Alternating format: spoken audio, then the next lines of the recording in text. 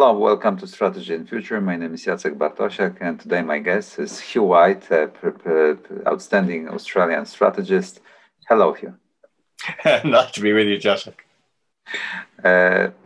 Okay, so how is the situation in Australia? How do you feel these days in terms of pandemic and China thing and on this turmoil that we can see and the elections in the United States? Well, there's a lot of things going on. I mean, to just look at the pandemic first, we in Australia have been less seriously affected by the disease itself than many other countries, not unaffected, but the infection rates have been relatively low. Death rate's been relatively low, but that's come at the cost of very significant disruption to our economy. So we've had a recession in Australia for the first time since the early 1990s. Australia has had a record run of economic growth, which has now come to an end, and the government finances have been transformed with massive deficits flowing from really large-scale attempts to keep the economy going, and we still don't know how we're going to get out of that. Like everyone else, we've been watching what's been happening in the United States. I think we're pleased that Donald Trump didn't get re-elected, disappointed that he wasn't rejected more decisively by the American electorate. The fact that such a significant proportion of American voters, 70 million of those who bothered to go out and vote in the United States, still thought they'd vote for Donald Trump, having seen what kind of a president he was, remains a bit alarming. And although I don't doubt, and I think most Australians wouldn't doubt, that Biden will be a much better president both for America and for America's friends and allies than Donald Trump was, there's not much confidence that he's really got what it takes to address America's enormous challenges domestically, or at least in my case, I don't think there's much chance that he has what's going to be required to address America's challenges internationally, and including especially the challenges that America faces in Asia from China. And that's obviously a huge issue for us. And on top of that, of course, there's the fact that depending on what happens in the supplemental elections in Georgia, he's unlikely to be controlling the Senate. And so his capacity to really introduce a lot of the changes that he talks about introducing, I think, are quite modest. So I think one's got to be pleased by the outcome of the election, but pessimistic about how far Biden is going to be able to turn America back into the sort of country that America's friends and allies would like it to be. And the last thing for Australia, and in many ways the thing that looms largest for us, is the way in which our relationship with China has slid into crisis this year. In some ways it's been quite a steady process, and it didn't just start this year. You could say that Australia's relationship with China started going cold in 2017 with some measures that were taken by the government under the previous Prime Minister. But this year, for reasons that are a little bit hard to pin down, under Scott Morrison, our present Prime Minister, who had hitherto been fairly careful not to take steps that would irritate China, he started doing things and saying things which have really irritated China. China is hit back very hard, making very overt, very bullying threats of economic retaliation. Some of those threats have been carried out. There's significant effects on Australia's trade with China across a whole range of important commodities. And that really matters to Australia because China is by far our biggest trading partner. Okay for us today, but I guess like many other countries, it's a very significant source of future economic opportunities for Australia to revive its economy after the pandemic. We're going to need export opportunities. We're a very export-oriented economy, and China is, partly because of its scale and partly because of its the fact that it's continued to grow so strongly compared to other countries as it comes out of the pandemic. China's our main source of future economic opportunities. So the fact that our diplomatic positioning has generated these ructions with China, the fact that China is responding in such a bullying fashion that has meant that our relationship with China is now the worst place that it's been since we established diplomatic relations with the People's Republic back in 1972, and we have nobody can see daylight ahead. Nobody can see how the relationship with China can be turned around and picked up, and that's become a really major preoccupation in Australia. It's very difficult to assess things from far away, as seen from Europe. But what happened to Morrison that he changed his posture and suddenly he started criticizing? Was there any currency, in that, in terms of, what was promised by the Americans to get something in exchange? Well, and what was the help of the US afterwards? Yeah, look, it's an interesting question. I don't believe so. Certainly there was a lot of encouragement from Washington and from the Trump administration for Australia to be tough on China. And tougher on China than we had been.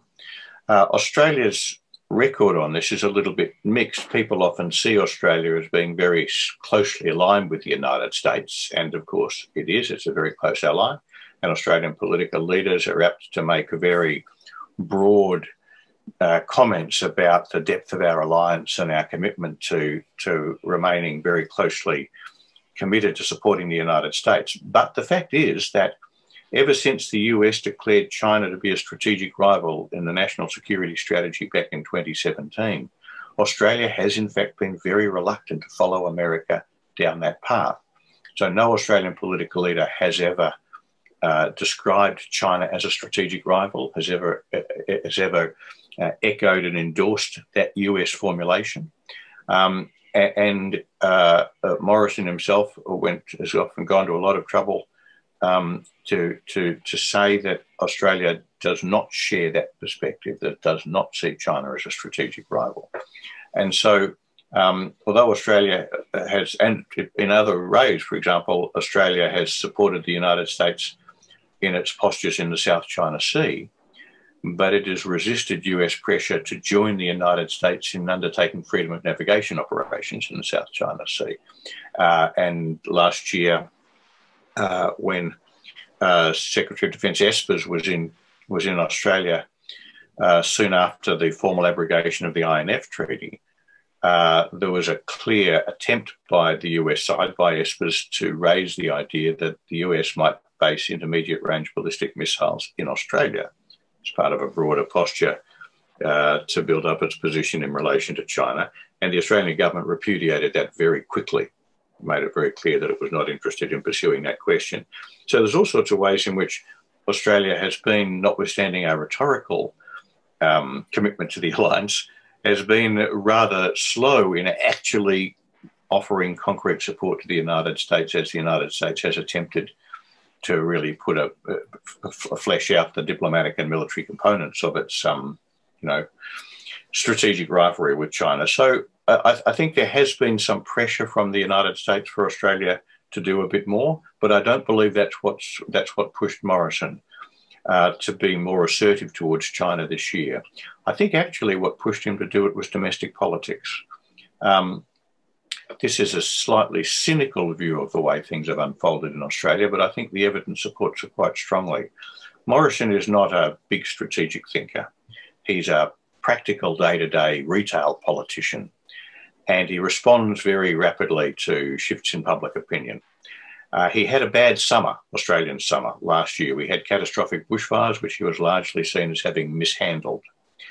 And so when the pandemic arose, he was again under pressure as to how well to respond. And I think he saw standing up to China, being pugnacious towards China, as being an opportunity to extract some of the political advantages which Trump extracted in America from being seen to be strong in standing up for America's interests and values and identity. And for that matter, there's a bit of Brexit about it too. The way in which British politicians have found themselves, like Johnson, building their public position on the basis of being strong defenders of Britain against all these interfering foreigners in Europe.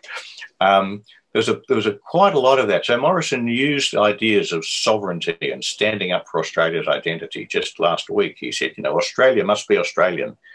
And I think what Morrison was trying to do was to win some short-term political benefits, recover from some of the difficulties he faced over the summer, by suddenly being much more pugnacious, much more assertive towards China than he has been before. And the Chinese understood this. They didn't like to see their relationship with Australia, with China, politicised in this way. And so they immediately hit back very hard. And they immediately, all the way back in March and April, started threatening Australian trade and saying, if you start doing these sorts of things. For example, Morrison called publicly and in a very aggressive way for an international inquiry into the origins of the pandemic, and he did it in terms which clearly indicated that he thought China was responsible. And the Chinese hit back very hard. They were very resistant to that.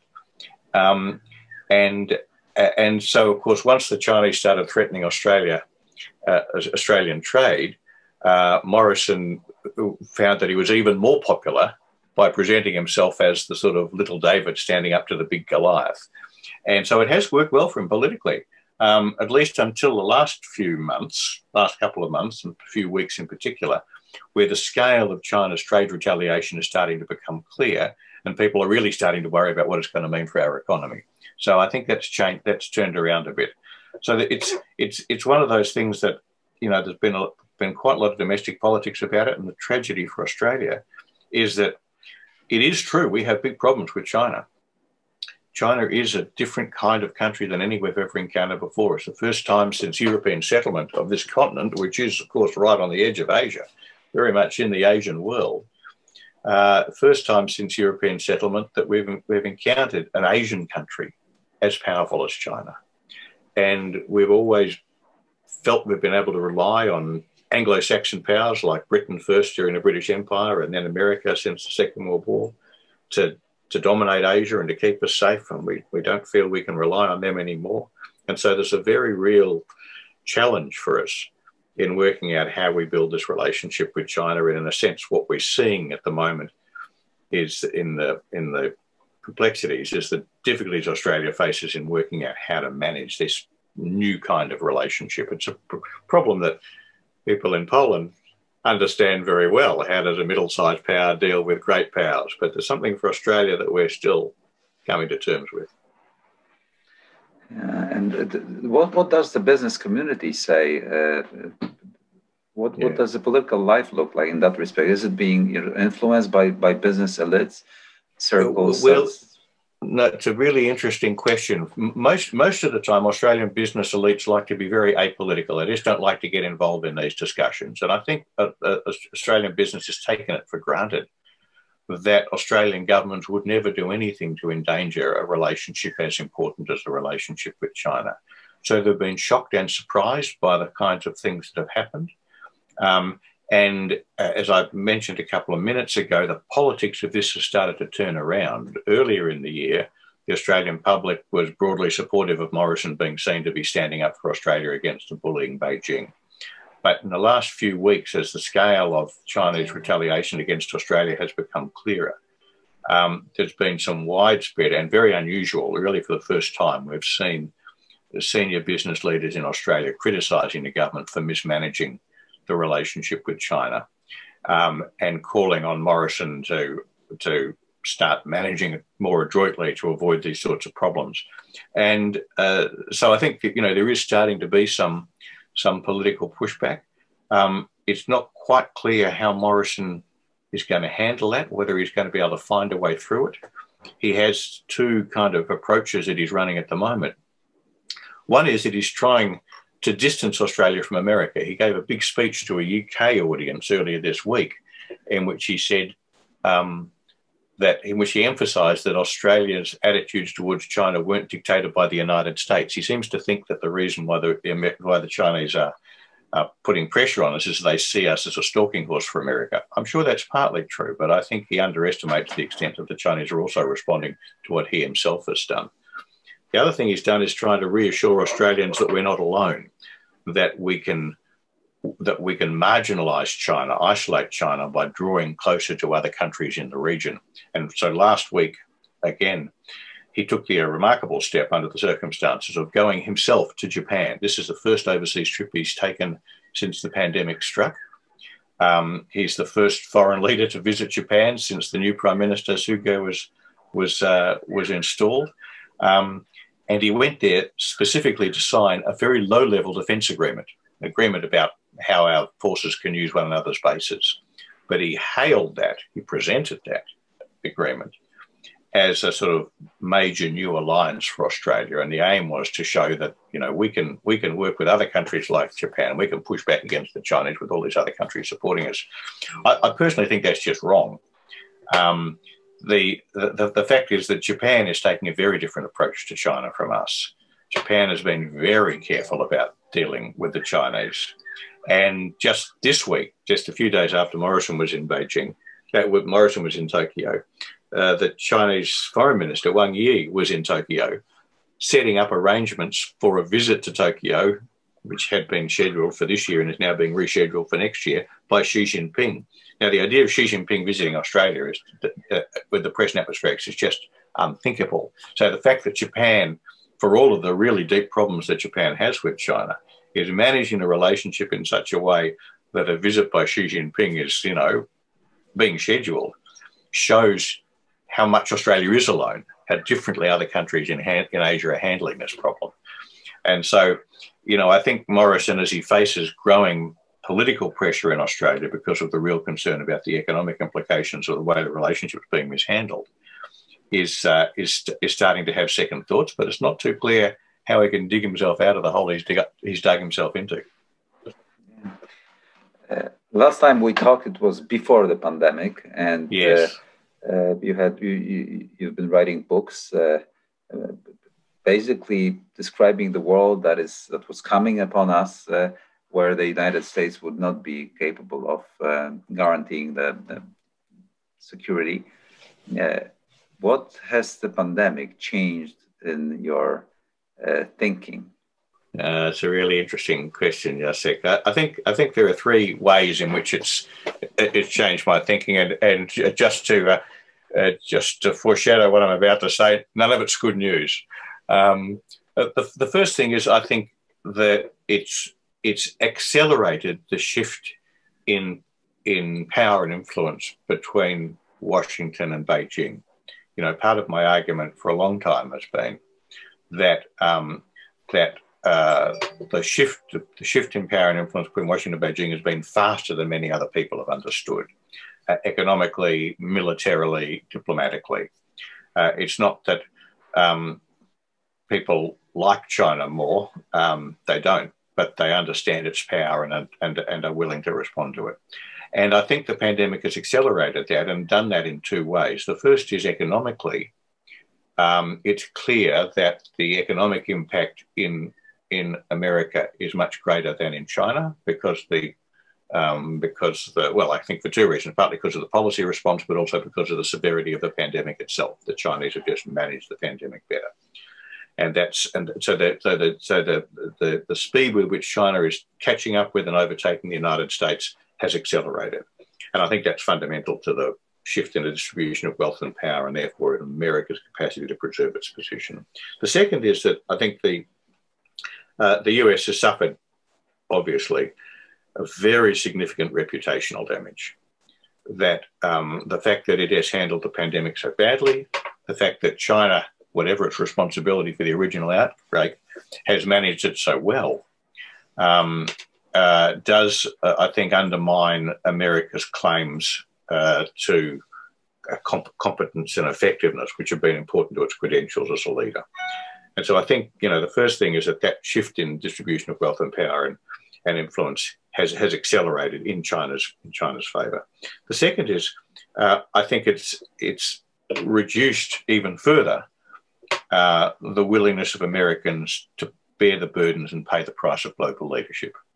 Obviously, this has been a bad year for America in all kinds of ways.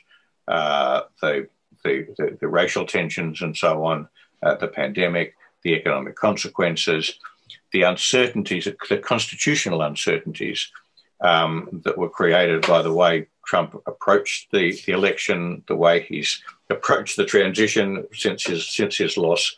And I think there is still, we still don't quite know how the Republican side, the Trump side of American politics, is going to respond to a Biden presidency.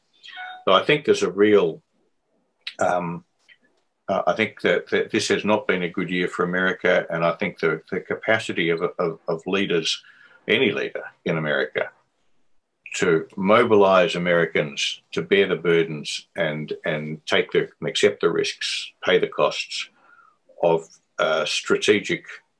maintaining its strategic primacy globally, of being prepared to push back and effectively manage the challenge that faces in the Middle East, in Europe, from Russia, of course, and in Asia from China, I think has been diminished.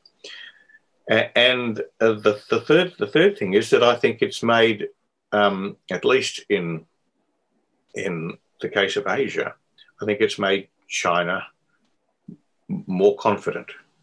I think that this has been a good year for China despite the pandemic, partly because of the two factors I've just mentioned. But I think China will have emerged from this year more confident that it can push America back, therefore more willing to take risks. I think we can see that, for example, over the way they've been conducting themselves in Hong Kong, and in what they've been doing around Taiwan. I mean, I'm one of those who sees the situation around Taiwan as pretty worrying, and it's partly because the Chinese have been, I think, quite deliberately turning up the pressure on Taiwan. Partly that's been a response to things that Americans have done, but I think China has gone further than they would earlier have done, and I think that's one of the reasons for that is that I think the Chinese will find Biden an easier president to deal with than Trump. It's not that Trump was not as bad for China as it appears in many ways, because although his administration talked a lot about strategic rivalry and so on, Trump himself didn't. But the risk, I think, that the Chinese faced with Trump was that he was so erratic. And when you're trying to do what China's doing, which is trying to push America hard enough to get it to step back from Asia, but not so hard that it bites back by starting a conflict, when it's trying to use tensions and standoffs in places like the South China Sea or over Taiwan as a way of asserting and promoting its leadership and undermining America's, then there's always a risk that your adversary will respond irrationally. And the risk of an irrational response from Trump was very high. Biden, I think, is a much more cautious, orderly, disciplined, responsible policymaker, and is therefore much less likely to take America into a conflict with China on a whim. And Biden himself is, despite his occasional tough language on China, is not a hawk. He's a dove. He was, even in the Obama administration, which was a very dovish administration, he was the guy that was even more reluctant to use armed force than Barack Obama was. And so I think from Beijing's point of view, they now feel that they're facing a rival in the White House who is going to be easier to predict and less likely to respond to Chinese provocations in Asia. And that therefore strengthens China's position at the same time as, for the other reasons I just sketched, I think America's position is weakened. So I think for those of us who would like to see America remain the dominant power in Asia, I don't think it's been a good year. And I think some of the same factors relate to Europe too, I might say. Although, of course, the peculiar chemistry of Trump's relationship with Putin is one of the things that's passed. Yeah, and I have two questions that would sort of navigate around the same topic. If you were Biden, okay, how would you react to the rise of China, given the pandemic and the quickly changing correlation of power and distribution of power? What would be the grand strategy that you would pursue? And the second thing is, if I may, and the second thing is, in your book, How to Defend Australia, you were just proposing certain things, and Morrison initiated this program of boosting military, spending more. Is it in line with what you were writing in details in the book, or going sideways? Yeah. Okay. Look, two really good questions. Look, it's a really interesting question. What should Biden do? I think the first step in any grand strategy is to identify what your objectives are, and you have to identify your objectives by making a prudent and sober assessment of the costs and risks involved. Now, America's objective, very much taken for granted across the political and policy spectrum in Washington, America's objective is to preserve its position as the leading power in Asia. But I think that objective has been adopted without deep reflection, and in particular, without reflecting on the costs and risks involved. It's been assumed that China is going to be easy to defeat, that this new Cold War is going to be easy to win. And I think that's wrong. So the first thing Biden needs to do is to make a careful assessment of what's really going to be required to win this new Cold War, and how much is that going to cost, and are those costs worth it? Now, the argument that I've made in the past in several of the things I published, including in a brief form in the How to Defend Australia book, is that when America soberly assesses the costs of trying to continue to impose American leadership on China in China's own backyard at a time when China's economy is bigger than America's and when China's military capability, though still smaller than America's overall, has grown enormously in its capacity to impose costs and risks on America. The costs to America are going to be very high indeed. This really is a new Cold War in that respect. And I think when those costs and risks are properly understood, then I think it's clear that America should only run those costs and risks if its really most vital interests are engaged. So the second thing that Biden has to do is to ask, well, how much does it really matter to America to preserve that leadership in Asia? What's at stake for America? Now, in America itself, in Washington, in the policy and political circles, it's broadly assumed that America has to prevent China dominating East Asia in order for America to remain secure itself. And there is an analogy here with the Cold War, that in the Cold War, America had to stop the Soviet Union dominating Eurasia in order to avoid the Soviet Union being able to challenge America, threaten America at home in the Western Hemisphere. And there's a kind of assumption that if China can dominate East Asia, then it can dominate Eurasia. And if it can dominate Eurasia, it can threaten America. I think that's wrong. This is one of the ways in which this is not like the Cold War, is that during the Cold War, particularly in its earlier phases, the Soviet Union really was poised to dominate Eurasia if it hadn't been contained, because the rest of Eurasia was very weak. Europe, of course, it dominated the eastern part of Europe already from 1945.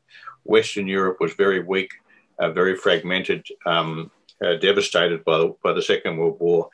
India was just post-colonial and very weak and fragmented, and had very strong communist leanings. Southeast Asia was very fragile, and so on. That was a region that the Soviet Union could have dominated, but China is not going to find it nearly as easy as the Soviets would have to dominate Eurasia. It's got Russia for a start, which for all its peculiarities remains a very formidable power. It's got India today, which is a very different kind of power. It's got Europe, which for all its idiosyncrasies remains, it seems to me, inherently strategically very formidable. Huge population, huge economy, very deep technological resources. And of course, what one might call military traditions going back many centuries. I'm not one of those who thinks that the Europeans are from Venus. There's plenty of Mars in Europe, and in many of Europe's nations. Now, of course, whether Europe can function as a strategic unit is an interesting question. Hasn't done so yet, but I have a feeling that it will if it has to. So for all of those reasons, I don't think China threatens to dominate Eurasia, even if it does dominate East Asia. I therefore don't think China dominating East Asia would threaten America, and I therefore don't think there's a very strong strategic argument for America to bear the burdens and accept the risks that preventing China dominating East Asia would pose. So Biden has to work through that argument. Maybe he'll come to different conclusions from me. Okay, if so, he has to present those conclusions. That's what a modern day X article would do. That's what today's George Kennan needs to do, is to make that argument. Why is it so important to America to do this? And I don't think he can. I don't think he can do that.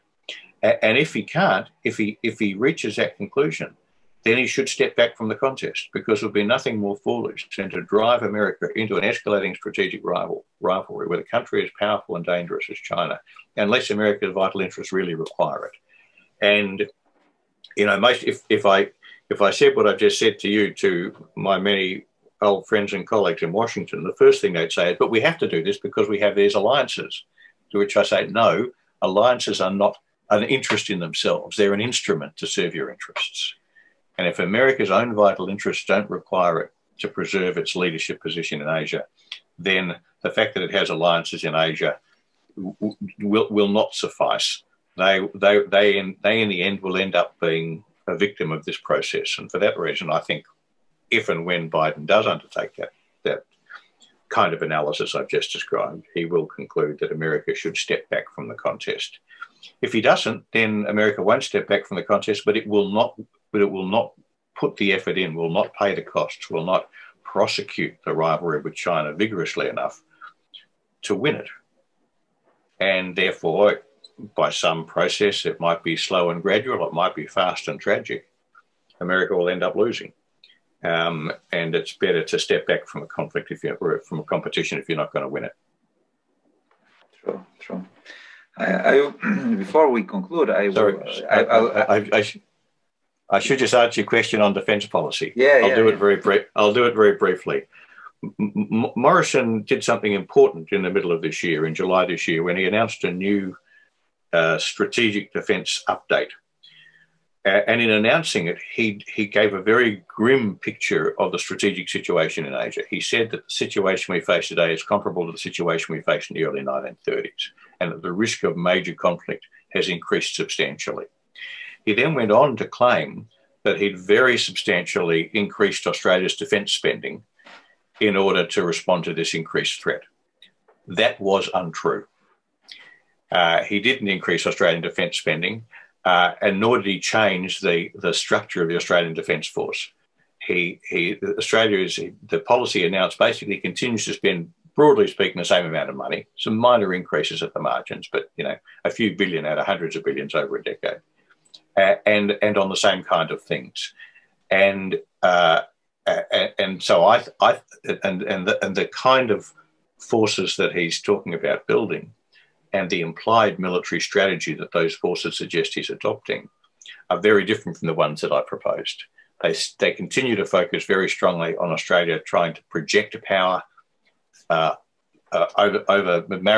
maritime means around East Asia, which I think is something that's foolish for us to try to do, because I don't think we'll succeed. It doesn't focus on optimising our capacity to prevent others projecting power against us. So although I give Morrison credit for having acknowledged how sharply Australia's strategic circumstances have declined, I don't think he's begun to do enough to respond to that effectively. Yeah, before I permit myself to ask you the last question and conclude our conversation, I have two comments to what you were saying. Yes. About America and Biden. I often notice that Americans are having this hubris, this feeling that they are really in control of the situation in East Asia and globally. And they have such a lead in relation to China that actually they can do whatever they want. And that always keeps me scared about escalatory path, let alone that as opposed to Cold War with Soviet Union, where it was only about security. And here there is more also of trade, strategic flows. It will have to be a heavy rollback, not only containment, which is highly escalatory, right? And there are no boundaries right now drawn, as it was in 1945, where the troops were stationed, Soviet troops and American troops. I mean, it was easy and everybody did the best to avoid war. Now it would have to impose a heavy rollback in all places where China is making progress commercially, technologically, Huawei market and so on. So it will always be seen as a breaking of the social contract of China and undermining the ruling party. Yes. This is why I'm scared even more after or during this pandemic, as it sort of may accelerate the showdown. And I hear from Washington that they're really bent to really confront China all the way. So these were my comments from the other side of the world. Yes. And my last question is, sorry for those philosophical questions that are not easy to answer probably, but I really trust your expertise always, and I'm always attentive to what you're saying. What would you expect Biden to do? Because we discussed what he should be doing, what you think would be grand strategy. But now real life, what will he do? What do you think? What is your prediction? Yeah, no, really good question, Jacek. And just to say, I very much agree with the reflections you've just made, both about American overconfidence and about the difficulties and dangers of the contest as it's now formulated. As you say, it's a very broad contest and very hard to conclude satisfactorily. So what do I expect Biden to do? I'm as you'll have gathered, I'm basically a pessimistic kind of a guy. And so I don't think Biden will undertake the kind of serious fundamental strategic assessment that I just suggested he should do. I think what's much more likely is that America, Washington, will continue to promote a strategic contest with China, but do far too little to win it. And that's really what we've seen consistently, really ever since President Obama announced the pivot in 2010. Of course, he didn't call China a strategic rival, but it was clear that the pivot, 2011, it was clear that the pivot was, an attempt to push back against China's challenge to American leadership in Asia. And the fate of the pivot was that it failed because America didn't put anything like the resources behind it. Now, after 2017, after the National Security Strategy of 2017 declared China as a strategic rival, what one should have expected would be a vastly increased effort, much more American resources going into the attempt to push back against China. And what we've seen is nothing of the kind. America has not committed resources anything like commensurate with what would be required, and military, diplomatic, financial, and so on. And I don't think that's going to change. So I think what's going to happen is that America is going to continue to talk up its strategic contest with China, but do far too little to win it. And so I think there are two possibilities. The first is a continuation of what seemed to me to be the clear trends of the last decade, including the last 3 years since 2017, which is that China's influence continues to grow and America's influence continues to decline. Because in East Asia, because although every country in East Asia is frightened of China, no country in East Asia wants to live under China's shadow, but no country in East Asia is willing to sign up to a new Cold War with China. America won't have the support it needs, and as America talks up its determination to confront China but fails to perform, its credibility falls and its leadership erodes. And so that's one possibility. The other possibility is that any one of the issues that are ticking along at the moment, and I think Taiwan is the most dangerous of them, does end up in a confrontation. And in a confrontation, one of two things can happen. Either America backs off that confrontation and its credibility in Asia, its leadership in Asia is destroyed almost overnight, or it doesn't back up from the confrontation and America and China go to war.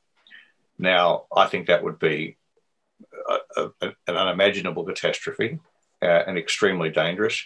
But I think one thing is clear. America cannot win a war against China, and attempting to do so would destroy American leadership in Asia very quickly. So one way or another, I think it's very hard to see a future in which the United States succeeds in preserving the strategic leadership in Asia it's exercised for so long. That is a great sadness to me because I think American leadership has been very good for Asia and very good for Australia. But just because I like it doesn't mean it's going to happen. And I think what Australian policymakers and others need to do is to start recognising that probability and start conducting themselves accordingly. Yeah, thank you for this comment. In Europe, there is a growing understanding of this bad news, at least from one place to another, maybe not overall everywhere.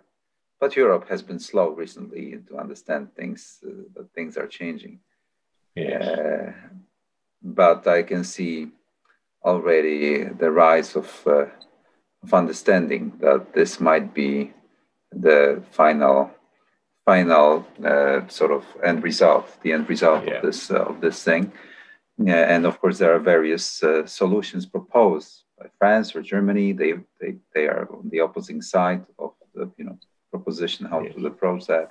Poland is completely lost in this world that suddenly got broken.